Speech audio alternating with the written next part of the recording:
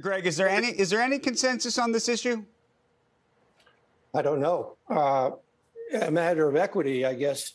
You've got to look at the people who paid their debt back. And suddenly they're seeing people whose debt's forgiven, and they're asking themselves, well, who's going to pay that back? I guess I'll have to pay that back too, because it's still an obligation of the taxpayer. You've got $1.6 trillion of student loans. It's not $32 billion. $1.6 trillion of student loans. As you mentioned, 40 million people involved in that.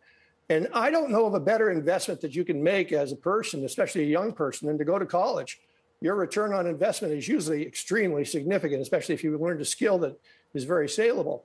So it seems to me that to suddenly start forgiving debt across the board, the proposal for a $10,000 debt reduction for everybody who is under a certain income level, $150,000 of income, which would be most of the people who get the debt, by the way, is pretty outrageous. I mean, it's a tremendous cost to the American taxpayer to pay for people who've really gotten a pretty good deal by going to college and got much better earning capacity. And I'll tell you one other thing here, Andrew, that's important to remember.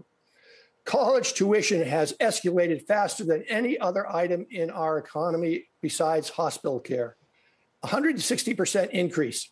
And that's a function of these massive loan programs and that allows colleges not to be accountable. They simply take the money and then they spend it and they don't have any accountability.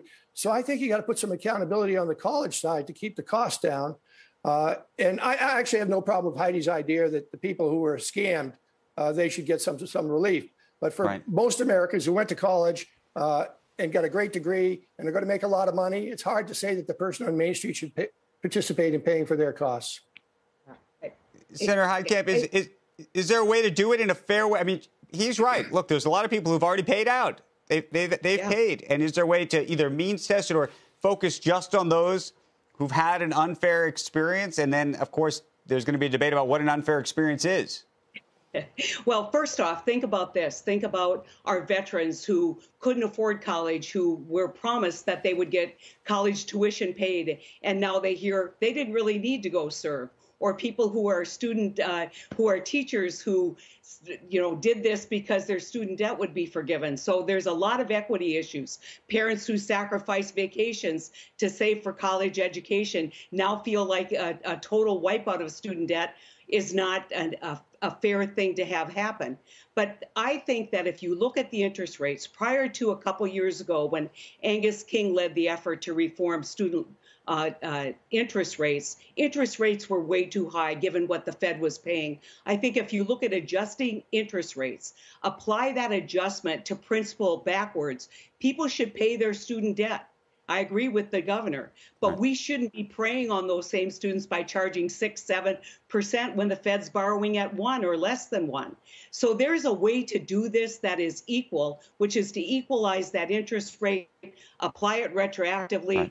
I think this is an idea that I've advanced for many years. I think it's a way to explain to people how to equalize student debt, but do it in a fair way. Right. Hey, Judd.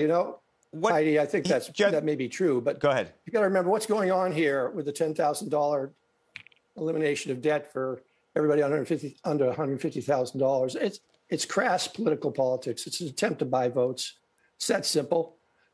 There's no reason to do that for most people. They can pay it back, and for those people who can't pay it back, you can do a workout schedule that helps them get through that. But basically, what you have here is a political agenda. And the political agenda is driving policy. Let me ask you this. Why are we not having a debate in this country? Putting this aside, why are we not having a debate in this country about how to tamp down the costs of education? Nobody talks about that. And by the way, Judd, that's what I mentioned interestingly, earlier. No, I know, but the interesting component is we're willing to have that conversation, or people say they'll have that conversation, but we don't. We talk about it in the context of healthcare all the time. And sometimes, Judd, you and I have had debates about, and you've pushed back on some of the price controls and other things that the government should do. So how should we look at education, healthcare, and trying to bring these costs down? You've got to put Andrew, you got to put accountability in. The way you put it in is not by having a direct student loan program where basically there's no concern about what happens to the money. We used to have a program which was managed by the banking system. And that made sense because then you had underwriting standards that made sense.